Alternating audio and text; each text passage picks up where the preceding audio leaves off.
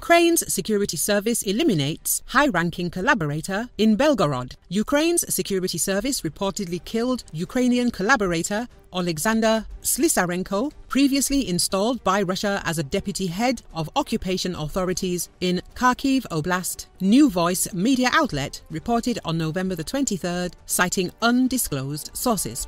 Slisarenko, a former employee of the Ukrainian Interior Ministry, was allegedly assassinated in the Russian city of Belgorod, law enforcement sources told Ukrinform. The collaborator was said to have died in the hospital after his car was allegedly blown up on November the 16th.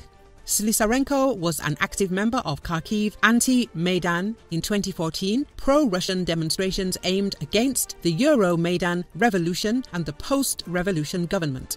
He fought in Russian proxy forces in Luhansk Oblast between 2021 and 2022 and was made deputy head of occupation authorities in Kharkiv Oblast in 2022, New Voice said. The collaborator was reportedly involved in atrocities against the Ukrainian population on occupied territories and was suspected of treason by the Ukraine's security service. Ukrainian media reported in late October that the Ukraine's security service was behind the attack that seriously injured pro-Russian politician Oleg Tsaryov in Crimea.